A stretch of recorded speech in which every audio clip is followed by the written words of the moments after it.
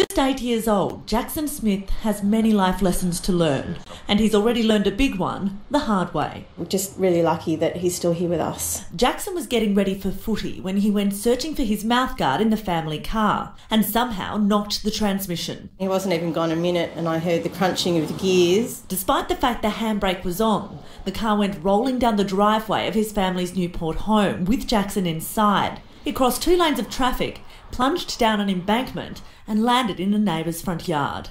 His mother witnessed the moment from a balcony. I saw the car, disappearing down into the units, and as soon as the residents came running out, I screamed out, "Is my son in the car?" I saw this massive car come down the road and down into the ditch. I saw a kid get out of the car. He was really freaked out. He was a little panicked, he was obviously a little shocked, but he was perfectly fine.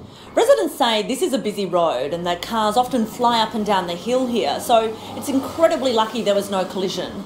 Jackson and his family are still shaken by what happened, but his mum and dad want to issue a safety warning to other parents.